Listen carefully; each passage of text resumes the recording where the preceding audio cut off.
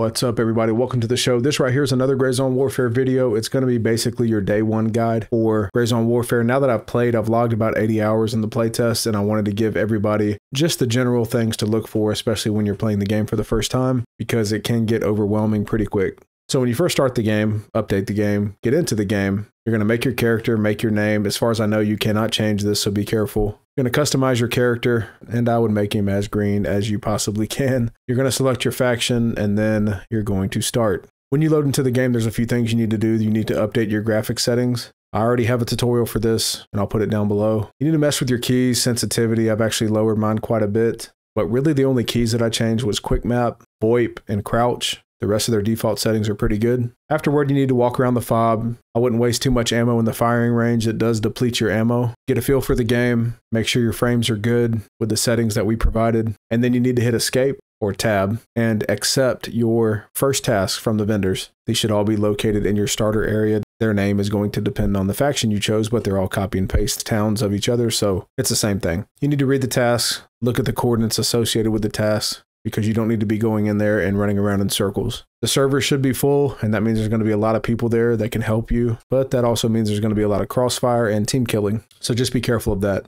If you're struggling, I would do one mission at a time, one task at a time, and extract. There's no rush with this game. It's a tactical shooter, and you need to be careful even in the starter areas, man. It's not easy.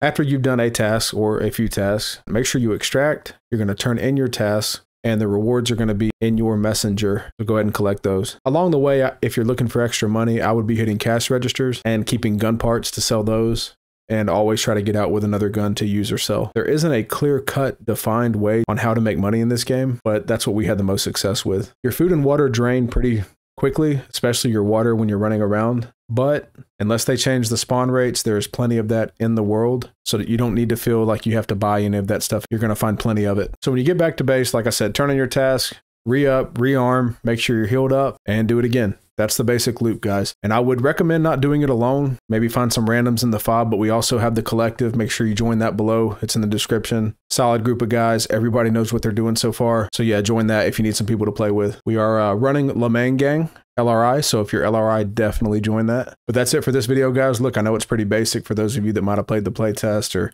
might be advanced. But for a lot of people, it can be overwhelming. So that's why I'm making this video. And if you did enjoy it, you know what to do. I will catch you guys on the next one. Thank you.